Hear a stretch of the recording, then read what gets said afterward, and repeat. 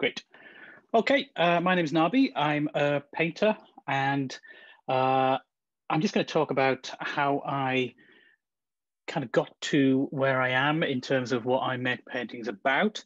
Um, and I'm going to go right back to the beginning. So some of you might know that Joe and I did our degree together. Uh, that gives you all an idea of when and how old we are. So this goes back to right back at the beginning of my BA, which I did at Northumbria University. And I'm from Hartlepool originally, and I moved up to Newcastle to do my degree. And I think as soon as you move away from a town, you find it more interesting in some ways. And this is kind of I'm what 19 or something when you do your degree, so you're kind of finding out who you are to a degree. And I didn't know what I was doing. You know, you don't. You just started a degree. How are you supposed to know? I started making these little paintings that were on pieces of board that I'd found in the street. This is back at home in Hartlepool. This is down the street from my mum's house. That was a kind of betting shop around the corner there. That was the library. And this bit of board, I think it had been torn down from a lamppost or something. You know, when you get pieces of board that have planning notices or things like that on. Oh, sorry. And I, well, oh dear, sorry. um, I found this piece of board laying just where that was. I thought it'd be a really nice idea to make a painting of the site, exactly what I saw when I found the piece of board. There was no kind of deeper thoughts about it at that stage, but there was something really nice and fitting, I thought, about having an image that absolutely belonged to the thing that it was painted on. And this is very small, it's about A4, so depending on how you're viewing this, maybe about the size that you're seeing it. I decided to make some paintings that were about Hartlepool. And there's an arterial bus route in Hartlepool that goes from one end of the town through the town centre to the other. And I found myself on this bus route a lot. And I found myself coming back to this theme as the years went on. I didn't really know why at this point. So yeah, I'm kind of 20 here, 19, 20, and just trying to find my way and learn how to paint, I guess. These are all, again, quite small. I think I painted that because of the slogan. I thought it'd be funny to see that in a painting. But I was on that bus that you can see reflected in the window. So it was a kind of a challenge for myself as well. How do I paint that kind of reflection in a reasonably believable way? Again, quite small. This is probably about, I don't know, 25 centimeters by 15 or 20. This is slightly out of sequence, actually. This came later. This is in Newcastle, near Shields Road, actually. And again, it was I liked the history that was evident in that image, the way that sticker on the window had been scratched away from the back. And again, also a little challenge for myself. How do I paint that reflection in a believable way? This is the first painting that I made that felt like there was a reason behind it. So I think I'd always had this thing that I call a luxurious problem. So I can paint and draw pretty well.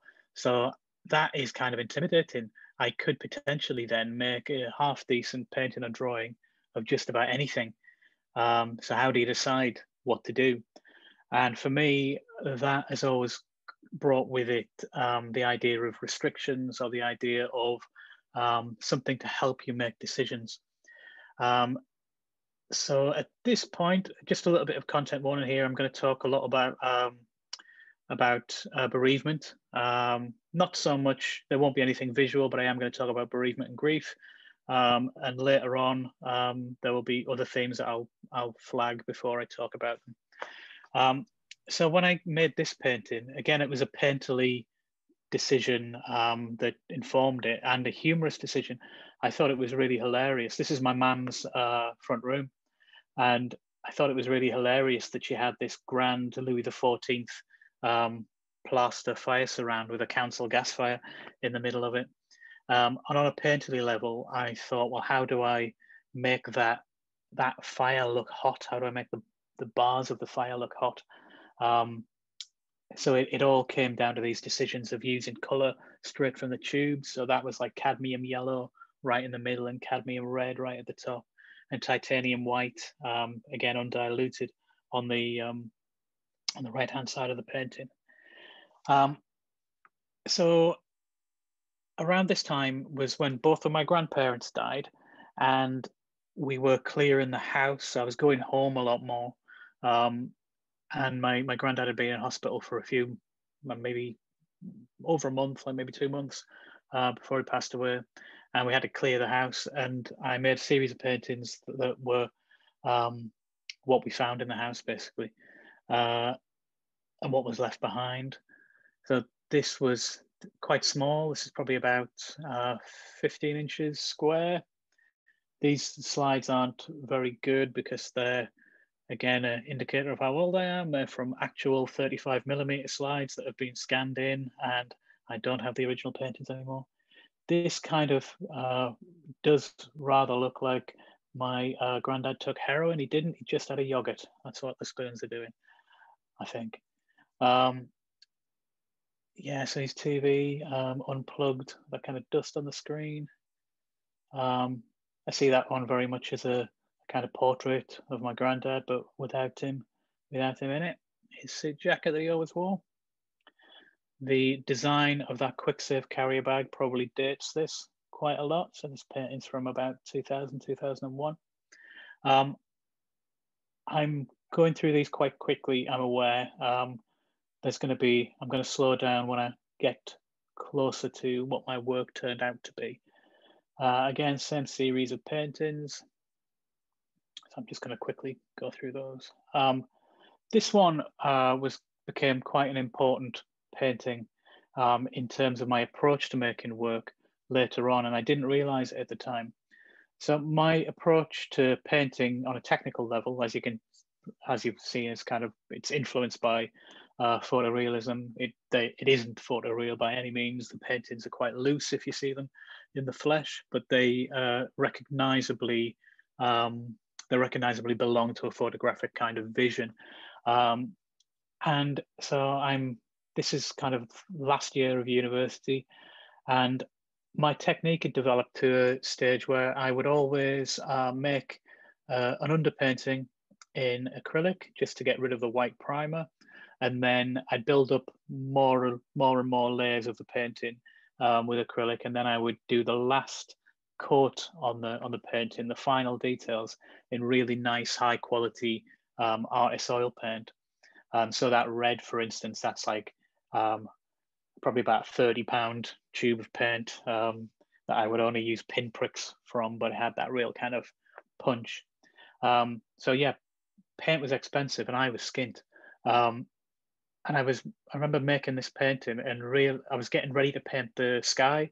And the sky is white, as you can see, in that kind of the type of white that you get with bad quality photography generally. And I was getting ready to squeeze out probably about 3 or 4 pounds worth of titanium white oil paint to paint that sky, which was just the white of the primer. And then I suddenly had a kind of light bulb moment. I thought, why am I doing that? It's already white, so I'm just going to leave it. It felt like it would have been an unnecessary act just to put a coat of oil paint on there. It did enough, and that sense of economy has kind of driven how my painting technique has developed. So these paintings are all from that number 6 bus route that I talked about. I decided to take, I can't remember the number, but it was something like 10 photographs in order to make 10 paintings from this journey.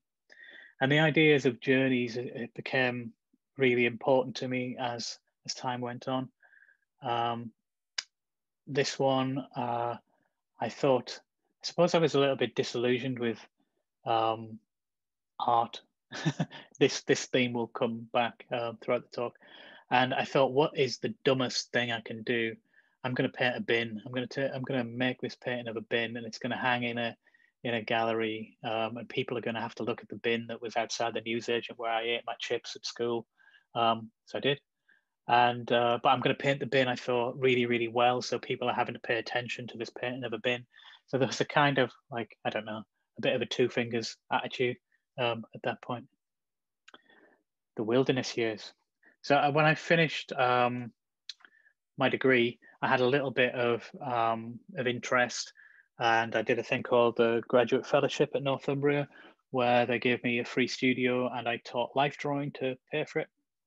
But again, I was really skint, and I really didn't enjoy painting very much at that point because I was trying to pay my rent. Um, there was no support for this fellowship thing. It was just this studio, and it wasn't open late, so it changed the type of work that I could do because I had to be in the studio in 9 to 5 hours. So these little paintings are they're 12 by 10 inches. And they're that size because I taught a workshop to some students on how to stretch canvases, and there was a load of the canvases left over. So I took them. And that pragmatism absolutely drives my approach to making work. These are, again, all from this walk in Hartlepool. About that point, I didn't make any paintings for about 2 years. I started working in an art shop in Newcastle, Newcastle Arts Centre, and I started playing in bands and putting on gigs. And because I was working at this art shop, the last thing I wanted to do with my non-work time was to get out paint, and I just got really disillusioned with it, and yeah, didn't make any work for about 2 years. I think this painting and this painting I did over that, like, kind of, they were on the bedroom wall, and I was tinkering with them for about 2 years. So I'm exaggerating when I said I didn't make any paintings for 2 years. I made these two, and that was it. I was living in Heaton in Newcastle at the time, not far from Chili Studios, and I lived in about 3 different houses on Falmouth Road, which runs between Heaton Park Road and Heaton Road. And on the side of the newsagent there, the corner shop, there was this chalkboard that said special offer. And in the 3 years that I lived on that street, there was never once a special offer on that board. Yeah. This painting was the final part of my, again, this is slightly out of sequence. This is the final exhibition for the graduate fellowship that I did. This is the basement of what was the Waygood Gallery and is now Baltic 39. And this painting was shown in that room on that pillar in the background. So when you saw it, you saw what you were looking at. And that approach to making work about sites and about specific locations became very important. As well, I think it's already been important, but it's stayed really important to me. This painting, the idea of showing it in that gallery was completely ripping off an artist called Andrew Grassi, who paints the gallery that he's about to show in. And yeah, I admit that. So yeah, I didn't make any work until 2008 when I did my MFA at Newcastle University. And I was always engaged with the art scene. I was always going to previews, and lots of my friends are artists, and seeing exhibitions. And I think I saw a particularly bad exhibition one night, and I thought, oh, I've got to get back into it. I can do much better than this. So I applied for the MFA at Newcastle University, the Master of Fine Art course, whilst drunk in the middle of the night, I think. And I was lucky enough to get an interview and get in. So a big shift happens here in terms of material. Previous to this, I've been working in oil on canvas and with that acrylic underpainting that I talked about. And it felt increasingly, even when I was making that other work, that the choice of using oil paint for the final stages of the paintings was a little bit tokenistic, like a little bit unnecessary. It felt like in order to, it felt like the implication was in order for something, a painting, to be considered art, whatever that is, it needed to be an oil paint on canvas rather than acrylic. And I don't agree with that at all. It became this tokenistic act. So I decided to completely shift to acrylic. The logic, as well as that I've just talked about, was that it dries quicker. Oil paint can take many, many months, sometimes even years to dry, and acrylic takes at most overnight, even if you put it on very thick. So I thought, whilst I was learning to paint again, I guess I could get a quicker turnover of work done. But then I had that problem again. What do I paint? That problem that never really went away. And I thought of a different set of restrictions to give myself. So at this stage, I'm about 30, and that, I think, it's a kind of a milestone age. You kind of look back and you think, oh, right, okay, I'm 30 now. How did that happen? Now I'm 41, and I think, oh, you were so young. Anyway, I was about 30, and I started this process of re-examination of who I was, I guess, and what it meant for me to be English, what it meant for me to be a mixed race guy, what it meant to be turning 30. And I decided to make paintings about the country, I guess, in a very loose way. And I wanted to travel and kind of see parts of the country that I wouldn't have necessarily had course to go to. So I thought of the work of a group of artists called the Boyle family. If anyone knows their work, what they did, it started with just the parents, who we'll call Mr. and Mrs. Boyle. In the 60s, they were based in Glasgow, and they had a practice and a process whereby they would throw a dart in a map. They would travel to the exact spot where the dart landed, and they would make a cast of the ground wherever the dart had landed. They would take this cast back to the studio, and they would paint it very illusionistically in oil paint, and then this three-dimensional relief cast would be shown like a painting is shown up on a wall. And I was thinking a lot about that process and how I could use a similar process. And I thought about how would it work if I did a similar thing. Should also say, with the Boyle family, they started off in with a map of Glasgow, and then they ended up doing this kind of map of the world as they got more and more successful. And sometimes quite frequently actually, the map would the dart would land in really exotic places on the map. I'm sure that was coincidence. So I thought, how could I co-opt that that process? How could I do something similar? And I thought, I don't drive. So I thought, if I did something similar, what would I do if a dart lands in a map? I'd probably get the train or the bus to the middle of that town. I'd arrive there, and I'd kind of find myself with sort of a pointless wander in a place that I didn't know, and I'd think, what would I actually do? I'd probably end up with paintings of train stations, bus stations, and pubs. So I thought that wasn't going to work. So I decided to make visits to stay with friends. When you live in a town, you very seldom and very rarely live in the center of the town, usually because it's cheaper to live out, in the outskirts. So I decided to stay with friends who I'd never visited, and I would go to their house. Go to their town by public transport.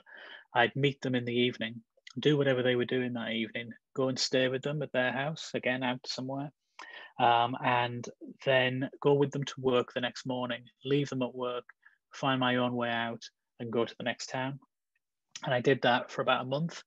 And during that procedure, I gave myself a number of photographs to take to make paintings from. I can't remember the number. It might have been 10, it might have been 20, just as possibilities. And this was a way to kind of get myself out of my own tastes, I guess. There were certain things that I naturally kind of attracted to. I like, I'm interested in the everyday and the slightly overlooked, maybe the slightly rundown type things, type imagery. And I decided, how do I change that up? So this was a process to try and change that up. Um, so some of these next tranche of paintings are some of that work.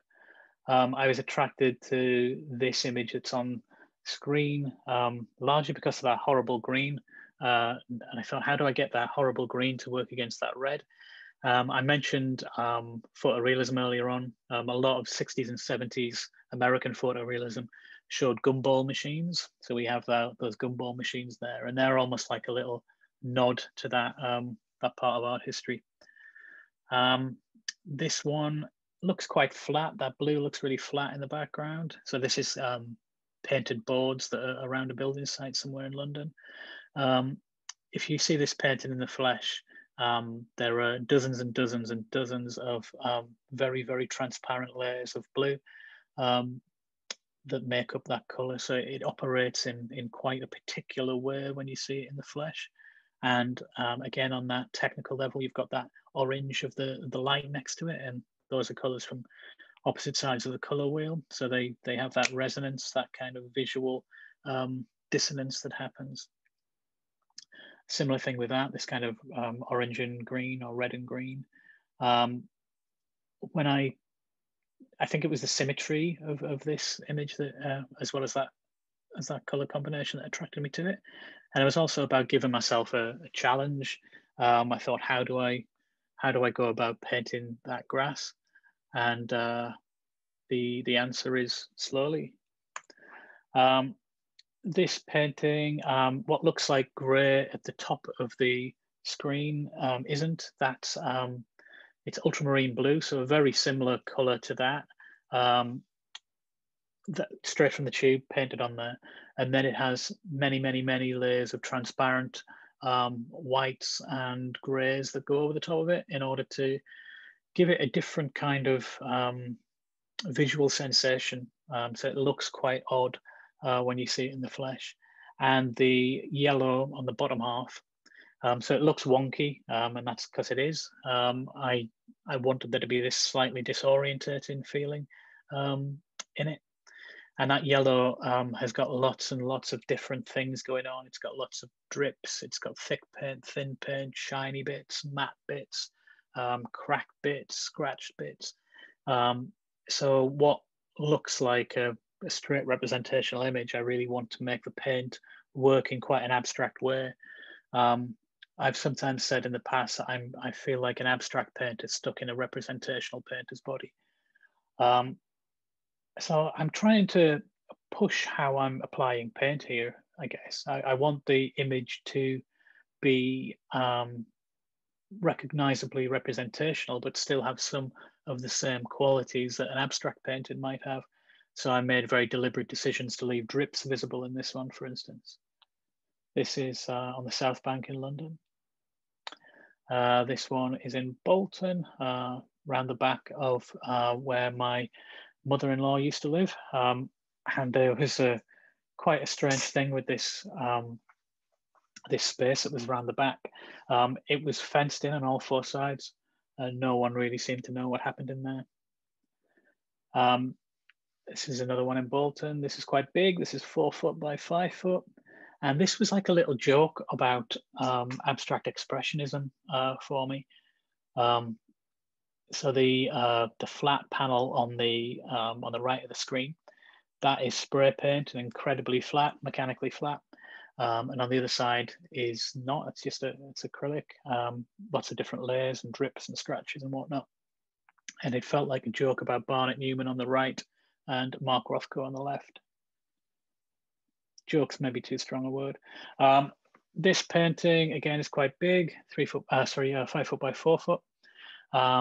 This is in, the site is in Barcelona, so there's quite a lot going on with this. I thought, what's a deceptively simple image?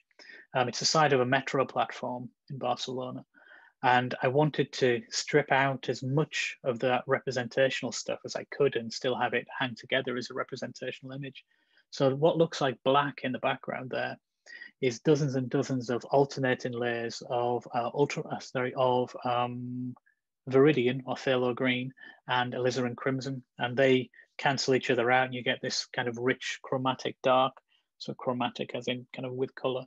The gray underneath that is spray paint, so mechanically flat. And that red stripe on the left-hand side is really, really thick, shiny paint.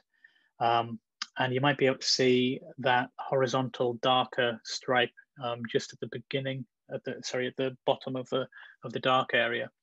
That was like a pipe or something that was in the background, but that is one drip of varnish that I just allowed to run and dry.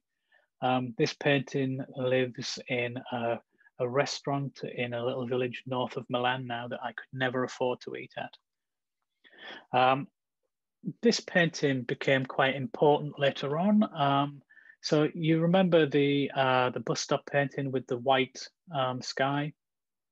I was thinking very much about that painting when I was making this work. So this painting, the horizon line is mathematically in the center of the composition. And again, making a little joke to myself, I thought it would be really quite funny if I painted half a painting. So that white that you can see at the top, that's just the white of the prime canvas. There's no paint on that whatsoever. And then if that painting sold, the person who bought it would be buying half a painting. You've got to get your kicks where you can. Okay, so now this is the end of my MFA. Had this painting, by the way, got into the John Moores Painting Prize in 2010, and that was kind of very much the end of my MFA and the beginning of me being a professional artist, I guess. So now, from here on in, there's not going to be. I'm not going to be talking about explicitly dark things, but there are themes of murder, suicide, grief. Yeah, there won't be any imagery that specifically relates to that, but all of these paintings have, most of these paintings have a dark history, and that's the reason that I've chosen the sites. Can I just so say, if you want to. Oh yeah, Narbi, you're probably just about to say the same though. Sorry to interrupt. Yeah, if you want to kind of pop and get a cuppa, if you prefer to miss this part, and maybe come back in, I don't know how many. Well, there's probably going to be dark stuff for a lot of the rest of the talk. The last 10 minutes maybe, but I'm not sure when that will start. So maybe if you wanted to get a cuppa, you could watch the recording. I don't know. Okay. Thank you. Right, this painting, I didn't really know it at the time, but this became quite important with the choices that I would make in making paintings. So this is big again. This is 5 foot by 4 foot. If you ever see this in the flesh, actually, you'll never see this in the flesh unless you're my mate Gary and you go around my mate Gary's house. So yeah, the dark area of the reflection is in enamel, so it's really, really shiny, which kind of disrupts the surface when you see it in the flesh. And the top bit, it's not a particularly good slide. The top bit where that gravel is lots and lots of very individually applied dots. So lots happens if you ever see it in the flesh. I'll invite you around Gary's house. So I took this photograph of this painting largely because I really like the shapes in it. And this is in a place called Buxworth or Bugsworth in Derbyshire. It's a canal basin, like a turning point for a canal. And we were out for a drive with my mother-in-law and her husband, and we went for dinner in a pub that was owned by this person. This is an age test. Who knows who this is? So this is Pat Phoenix from Coronation Street, and it turned out that she owned the pub where this was directly outside, and I was trying to tell someone that where we'd been for this meal, and I googled it and looked it up, and it turned out that this was actually the site where, in the 19th century, late 19th century, the last man to be hung in the historical county of Derbyshire murdered his wife. So it had this double layer of kind of history to it. And that, yeah, there's no indication in the paintings that that's what happens, but this kind of sparked off an interest in me with the history that's present everywhere and how our understanding of historical events affects our feelings about sites, feelings about landscape, and how that can be processed through painting. And this had been sort of an idea that had percolated in my head since I was a teenager. And I remember watching Billy Connolly's World Tour of Scotland when that was on in 92 or 93 or something. And he was in Culloden and talking about the massacre that happened there in the Battle of Culloden. And he was like, it was around here that all these English people slaughtered us and all this business. And but it was just a field. And that kind of idea, I think I can trace it back to that point of this kind of idea of how our understanding and knowledge, moreover, of historical sites or even everyday sites changes when we know what's happened there.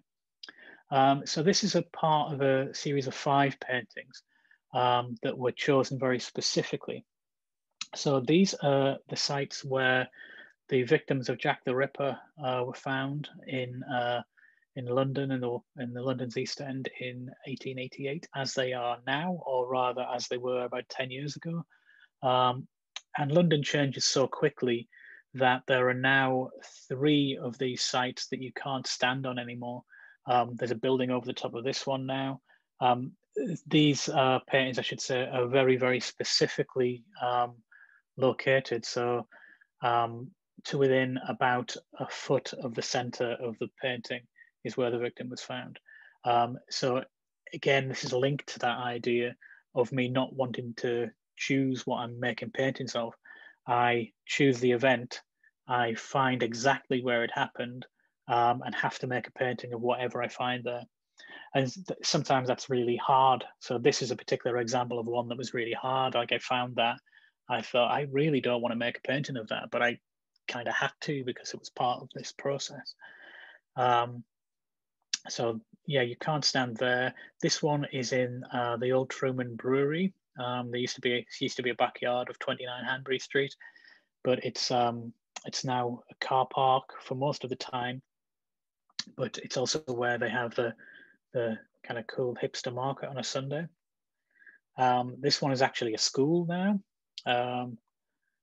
This one is around the back of the Gherkin, and there's like a little coffee shop, and it's like a little quiet courtyard called Mitre Court, where lots of office workers sit and have their sandwiches, presumably not knowing what's happened there. This is also a school as well. This one you can't stand on anymore. There's a building over the top of it. And this one was a prize winner in the 2012 John Moores Painting Prize.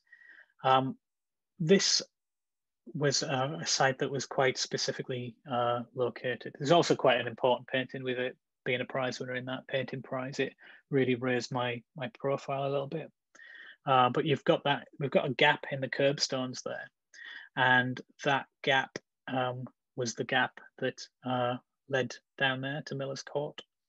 So where the murder happened was probably about 15 feet behind that wall, but that was a market stock room, so that was the closest that I could get. This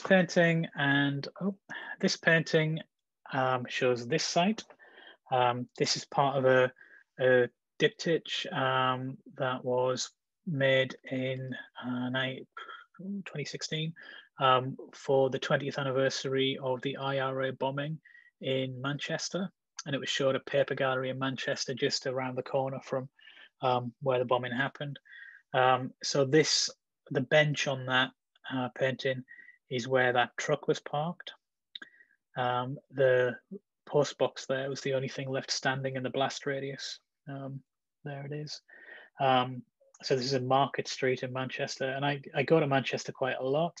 And I started going to Manchester, you know, when I was a teenager to see gigs and things like that. And I went back once and found myself getting lost, and I couldn't figure out where I was going, and I couldn't figure out why.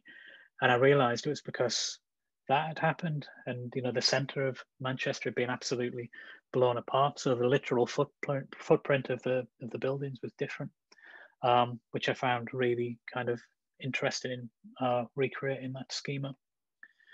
So I'm going quite quickly here. This is a place in Norwich called Lollard's Pit. It's now like a really quaint, really pretty boating river, but it used to be a pit where they would carry out religious persecution.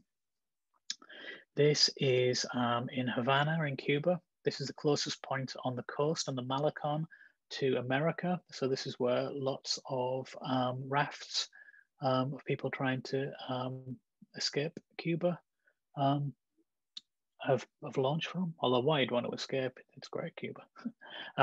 This is a painting of a site where something didn't happen. So this painting is, I'm sure a lot of you know the story of the lantern worm.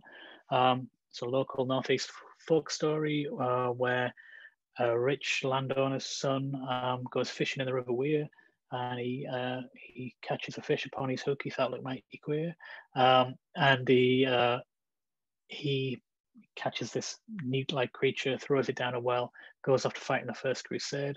In his absence, it grows into a dragon. When he comes back, a humbled man, he slays the dragon. That's a potted history if you look into it more. Yeah, I'm sure a lot of you know it, but yeah, it kind of constricted. That's why he's got spikes on his armor. And it tends to be linked with Penshaw Monument. It's Sunderland, or just outside Sunderland, near Washington, because of ridges on the side of the hill where it's said that the dragon wound itself around. But that link only actually happened in the 19th century through a folk song, a music hall song. On the other side of the river, in a place called Fatfield, is Worm Hill Terrace, and then you've got Worm Hill on Worm Hill Terrace, and on top of it you've got Worm Well, which is this. It's a bit of scrubland now, and really interesting to make a painting of a site where something didn't happen. So you know, that dragon probably didn't happen. If you look at the land topographically, Fatfield is a mining village, and that's almost definitely a slag heap. I mentioned earlier I'm from Hartlepool. We're famous for hanging a monkey because we thought it was a French spy in the Napoleonic Wars. Apart from we didn't, it's a complete myth. There's no historical evidence for it whatsoever. And it actually, the story probably originates in a place called Bodham near Aberdeen. There was a guy called Ned Corvin who was a traveling music hall singer in the 19th century, and he would kind of rib the town he was appearing in, and he decided to link it with Hartlepool, and my ancestors really went with it. So this is the only indication of any type of geographical specificity with the story is that it was hung on the fish sands. So this is the fish sands, which is quite a small area. And so this is a painting of the site where we didn't hang the monkey. Little trigger warning here. I was really badly beaten up here and here in Hartlepool. If you Google me and hit videos, I made a short film about the making of these paintings for the Contemporary Visual Arts Network. And you can see how I approach making a painting. So there's on the path area here, there's a lot of really bright pink underneath, so you can see these kind of colors going down, and how they operate. This is where the record producer Joe Meek lived, worked, and died. He was really badly repressed and ripped off. He was a gay man in the 60s, and he was hounded by the press and shot himself and his landlady. Things aren't, all the subject matter isn't dark, so this is, this kind of looks like it could be a murder scene, doesn't it? This is it, and it kind of looks like it's in New York, but it's not. It's in London. It's around the back of the Savoy Hotel. And for any Bob Dylan fans, it's where the video for Subterranean Homesick Blues was filmed. Yeah, just exactly there. One for any indie fans of a certain age. This is a Salford Lads Club, which is an interesting place in its own right in terms of working class education, but it's also famous for being where the Smiths filmed videos and had their featured on the inside cover of the Queen is Dead record. This is another age test. So this painting again became quite important later on, and I didn't know it at the time. This is called Untitled Yard Painting Albert, and it's where the Gates met to Steptoe's Yard in the TV series, the iconic, groundbreaking sitcom. They made some TV films about 10 years later in the early 70s, and they used a different location. And that is the site where the gates are now. And I found that very specifically through this scene in the second film, which is called Steptoe and Son Yard Ride Again. If you can see the windows and doors on that building that we can see through the gate, you can see the same buildings and is still standing there, reflected in my painting. So I was able to pace it out very specifically to get exactly where it is. So yeah, still painting reflections, that was really difficult. This painting, the first one, this won the Contemporary British Painting Prize in 2017. And I mentioned earlier this kind of idea of layers of history. So for all of these sites that I've shown, and for any site, we focus on one particular part of its history, but they're innumerable different things. So as many, I said that one of those Jack the Ripper sites was also a place where people have their sandwiches. One's a schoolyard. It was that one thing that we attribute importance to for a blink of an eye, and then it was gone. That became quite prescient with this painting. So this is underneath the Westway flyover near Ladbroke Grove in London, and I took that painting on the photograph on which this painting is based on quite a bright day, and the sun was in my eyes. And I was kind of walking up and down this little street, which is called Stable Way, to find this spot. It took a little while of walking to find exactly where I was looking for. And it turned out the sun was in my eyes, and I was shading it with a tower block in the background. And it was only a couple of years, not maybe a year or two after I'd made this painting, that I realized that tower block was Grenfell. So this painting just took on another layer of interest, I guess. Again, going quite quickly, this is in Harrogate at the old Swan Hotel. This is where Agatha Christie, the novelist, went missing. Her husband was cheating on her with the governess, and she sort of faked her own death. She left her car and her clothes and all her possessions at this local suicide spot, and she got the train to Harrogate, checked in under an assumed name that was the name of one of the names was the name of the mistress, and there was this huge nationwide manhunt for her, and she was staying in that room. This is in Venice, so this is between those two poles. It's usually that busy. This is this really busy tourist site near the Grand Canal, but it's also where they used to carry out executions in the medieval times. This is a little bit of a 2-for-1. So this is where David Bowie's right foot was exactly for that album cover.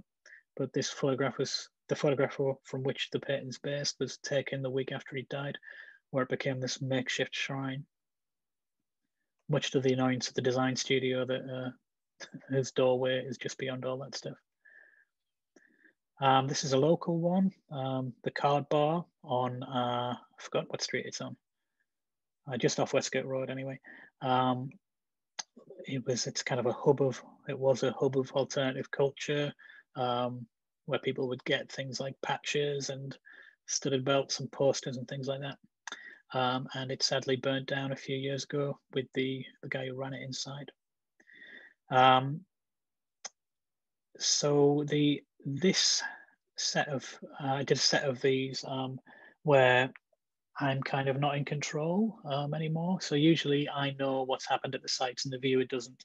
There'll be indications in the titling that you might be able to figure out what's happened, or you might read the gallery sheet or whatever to find out what's happened. With these, I don't know what's happened either. We all know that someone's died and we don't know how or who. I did a PhD I just finished. This is about the Ashington Group, who are a group of mine workers in Ashington, which is what, 15 miles north of Newcastle. In the 30s, they made paintings like this. They were quite famous for a few years, around the 30s to the 50s mainly. And I started a PhD to look at them as an artist. There's really only one book about them. The permanent collection of their work is in Woodhorn Museum in Ashington on permanent exhibition. The story of the Ashington Group is very much about these kind of good working class lads who made these paintings of their own lives, and did a full day down the pit and then went home and painted. And part, that's true. But I was interested in how they actually made paintings, and I was actually interested in Ashington as a place that, like many places in the country, only exists for mining. It existed for a particular time. It was built for the pits. Now the pits aren't there anymore. What is it?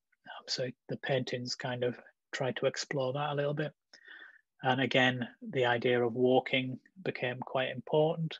So I took walks from where certain members of the Ashington Group lived to their work, which is one of 5 pits around southeast Northumberland. And these paintings are all quite small. They're all 70 by 50 centimeters, and they're all on panel, which was, it's kind of an average of the size of the paintings that the Ashington Group made, and on panel because the Ashington Group worked on panel. So I'm trying to kind of not be slavishly beholden to the Ashington Group, but to make work that tips a hat to them. And there's still the idea of history with them. So there's a conversation with the Ashington Group's work. This painting, for instance, is that site as it is now, just over the road from Asda, if anyone's wondering. Again, going quite quickly, that's actually at Woodhorn and in Woodhorn's collection now. This painting is on the site of Ashington Colliery, which did look like that. Now it looks like that. So going forward, it was a really intense undertaking doing the PhD and making work that was very specifically thematic.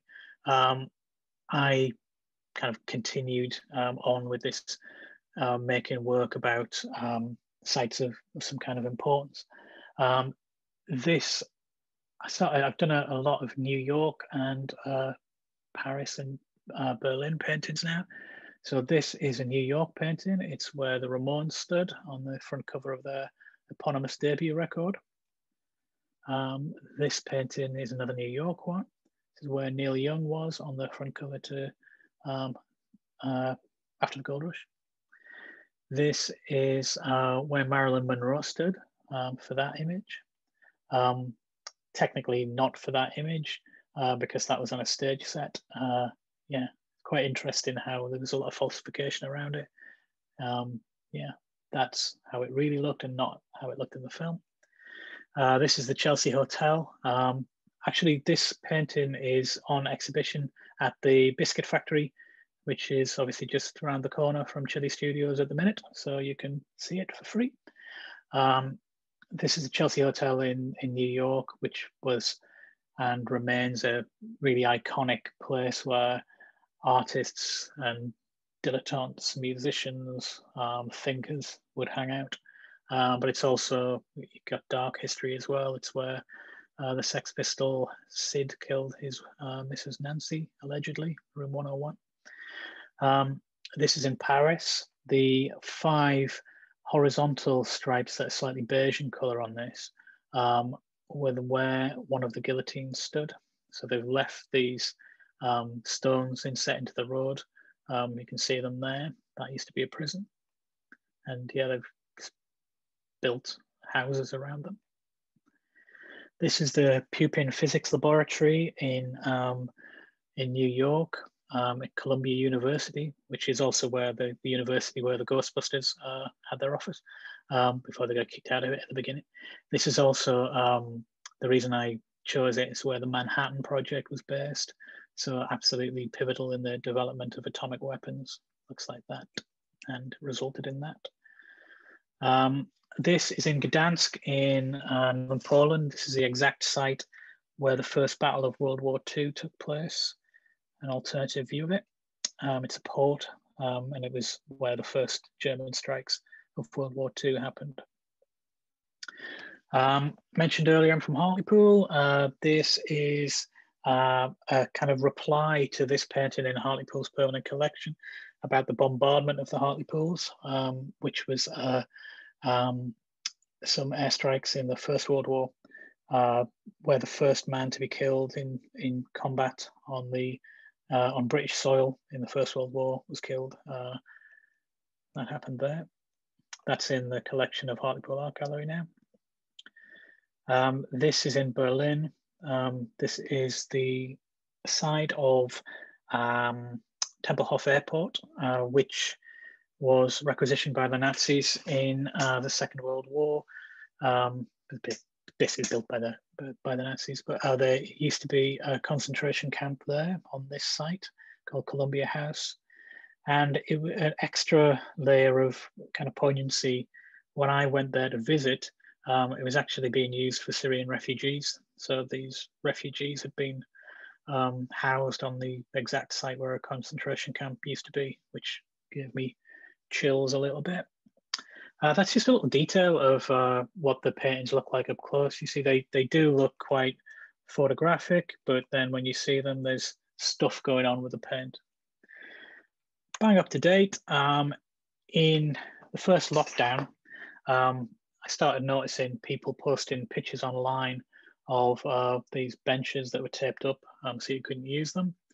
And I couldn't use my studio because that was locked up. So I decided to make small watercolors that I could make at home of these images. People were sending them to me from all over the world,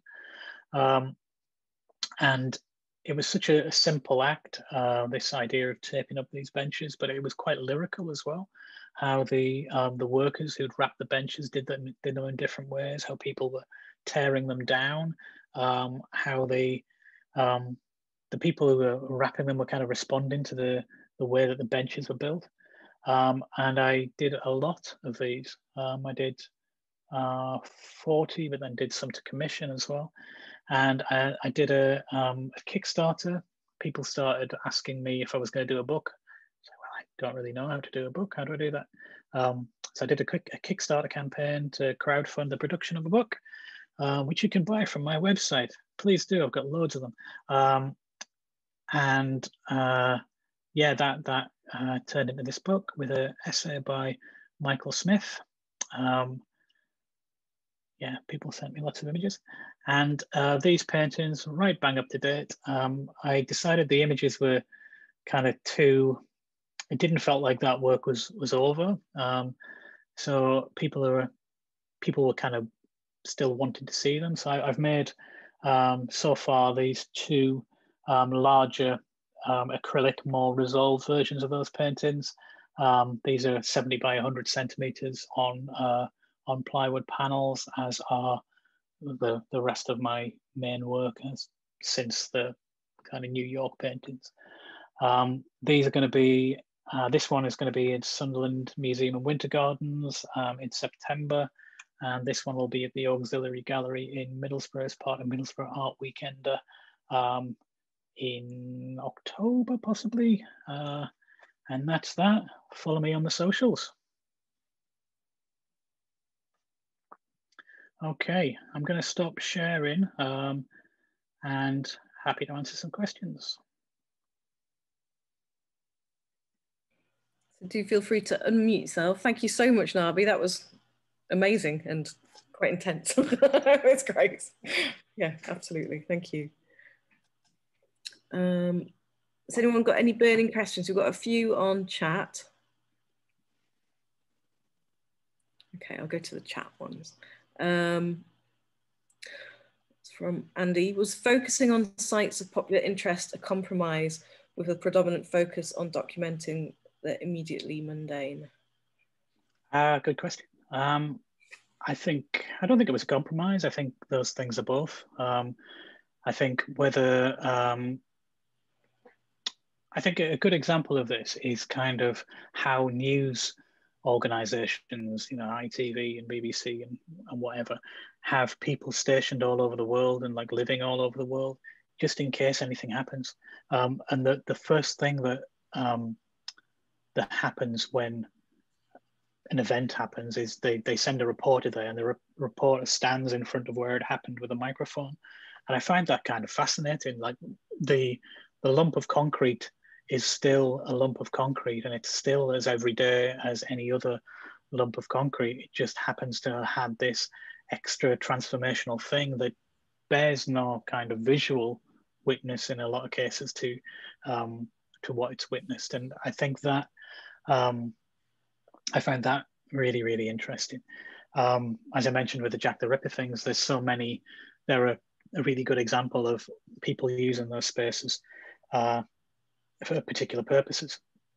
So office workers having their lunch in this sort of quiet courtyard, and perhaps not knowing that 125 years ago there was this brutal murder there, and the sites, they don't tell you about that, and they're still as everyday as they ever are.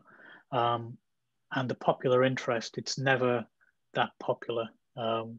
There might be, I can't ever remember any situation where I found a site and then had to queue up to get a photograph of it. You know, they're largely, the histories of these places are largely kind of hidden by the nature of their everydayness.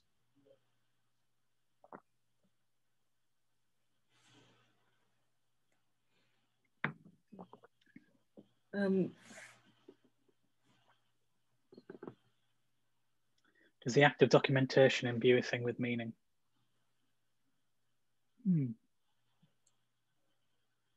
Perhaps. I think it depends on what you mean by a thing. The act of painting something implies an importance or a meaning that's been placed on it purely by the fact that somebody has had the inclination to make quite a labor-intensive piece of work about it. Although, you know, I think a photograph of something could similarly do that. Good question. Don't know. Just when you painted the bin, you said you didn't really know, you didn't have much of a plan for painting something, so you did a bin. Yeah. Okay, I see what you mean. And then yeah. Okay. Yeah. I get what you mean. That sort of theme in your oeuvre sort of continued, but then evolved. Yeah. Yeah. Yeah. I see what you mean there. Yeah. I think the choice of the bin was quite different at the time. It was more or less kind of rebellious. It was being intentionally provocative. Yeah. and yeah, just thinking about what is the, I found it funny that potentially kind of hoity-toity people at a white wall gallery preview sipping fizzy wine might be just having to focus on this bin. I quite like the kind of ruddy firstness of it, if that makes sense. But yeah, themes of the everyday have always been kind of interesting to me from a very young age. I think being brought up in a house where Steptoe and Son and Tony Hancock and things like Kes and Kitchen Sink Realism were frequently on the TV, and not only highbrow things, kind of Only Fools and Horses and things like that. I think I've always been interested in making work that shows the world that I see from quite a young age. Yeah. I think for me, a lot of your work, I think anyone could identify with it because it is the everyday. It's almost those moments where you stop and, I don't know, kind of check your phone or have a drink, or when you're standing there waiting for the bus. But you've imbued lots of meaning behind it as well. Your earlier stuff, sorry, I'm not sure where I'm going with this. Your earlier stuff, did you have personal narratives as well? Did you construct things behind? Yeah. So the early stuff, like the stuff at uni, was there were quite personal stories behind some of it, but not necessarily anything kind of big or heavy or anything like that. And a lot of it was driven by practical kind of visual things as well. Like there were those garages that I showed earlier on.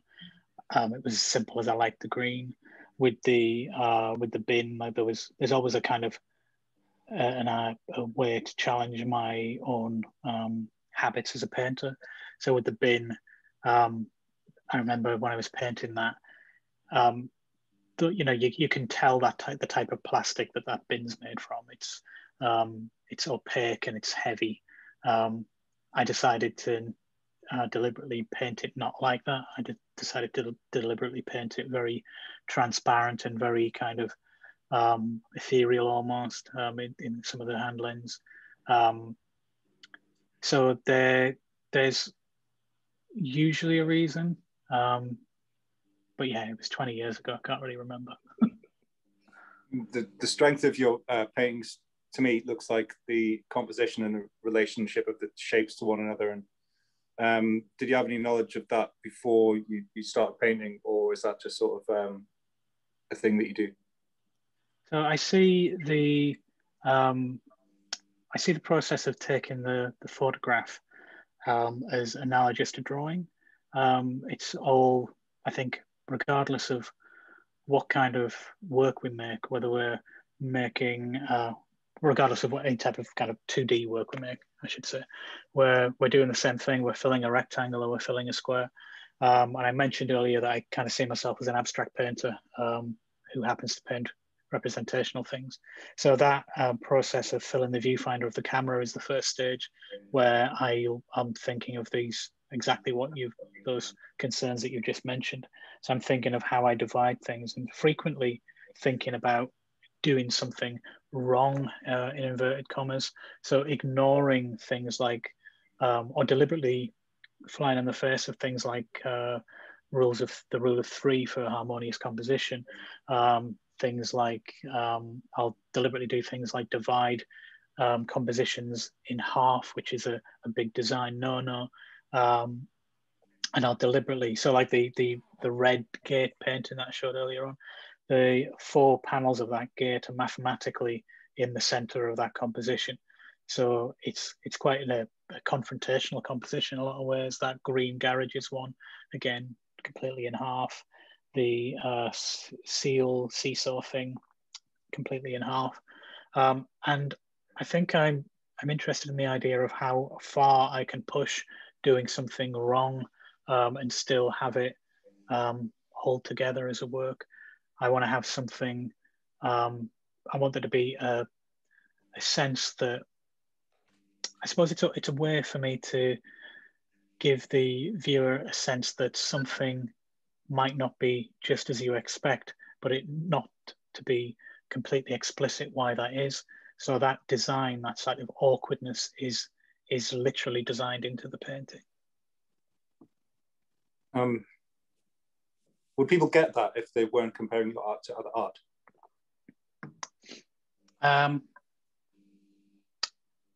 I don't know. If they do, fantastic. If they don't, you know, it might be. I think the idea of doing that compositionally is almost that they don't get it. It's almost that somehow you might catch, you know, you could be looking at this thing and there'll be something that, in a very subtle way, almost in a subconscious way, there's something affecting how you might consume the image, but it might not be evident, and I hope it isn't evident exactly what it is. Okay, thank you. Janie, did you have a question there? Did you put your hand up? No, I'm just kind of pondering things. So it's not really a question, it's more kind of looking at the paintings and seeing the absence of people, but feeling the presence of ghosts. And in the last 3 paintings, pre-COVID, the memorial paintings, where it's an unidentified ghost, if that will continue in looking at spaces that have significance but aren't identified as much as previous work. That probably doesn't make sense, but not a worry. No, I get you. I'm not sure if I'll do any more memorial flowers. That feels like it might be over. But I think the idea of not putting people in them was, you know, that's very, very deliberate. I think as soon as you put a person in a painting, then we as the viewer become observers. It becomes about the figure's relationship with that landscape, and without figures, then the viewer is kind of more of a participant. You're not observing the actor on the stage. There's a potential, excuse me, for you to be that actor on the stage. I think in terms of there's something I've always kind of struggled with a little bit, is how much to give away and how to give it away. So, you know, I went through and I told you all exactly why I chose those things. And when you see the work in a gallery, it's not always that evident. In fact, it's never evident at all. It's never explicit, sorry. It can be evident, but not explicit. You would have to look at the title and potentially get what it might be from the title, or potentially go off and pick up the gallery sheet to get any kind of idea of what the provenance of the site is. And so it's important that first and foremost that they function as paintings, irrespective of any knowledge of what might have happened there. Yay.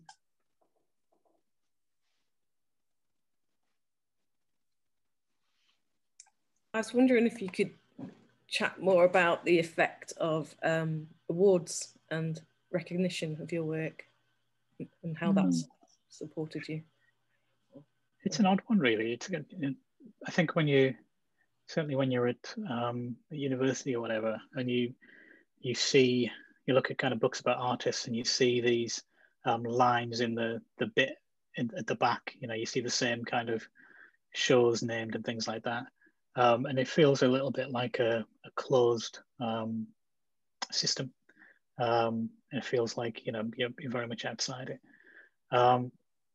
And now I'm kind of at a stage where I've got some of those lines on my CV, and I don't know, maybe it's imposter syndrome or whatever.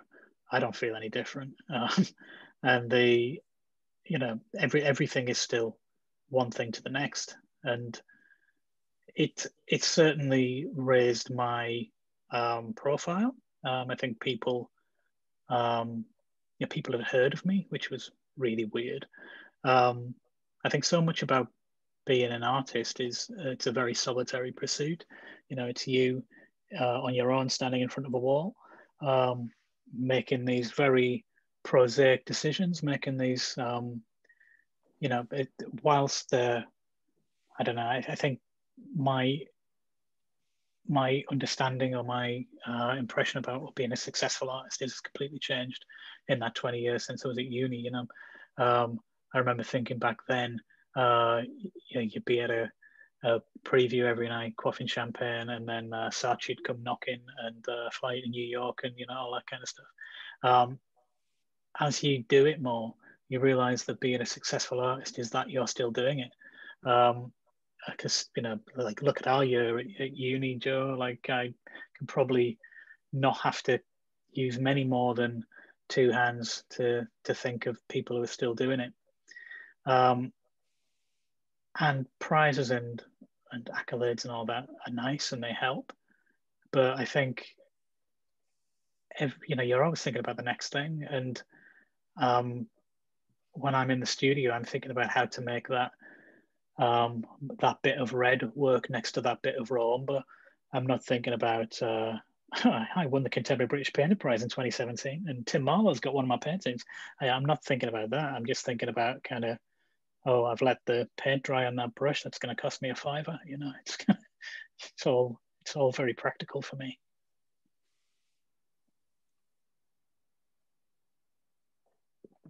I've realised we've gone over time a bit. Was there any other questions or queries people would like to ask?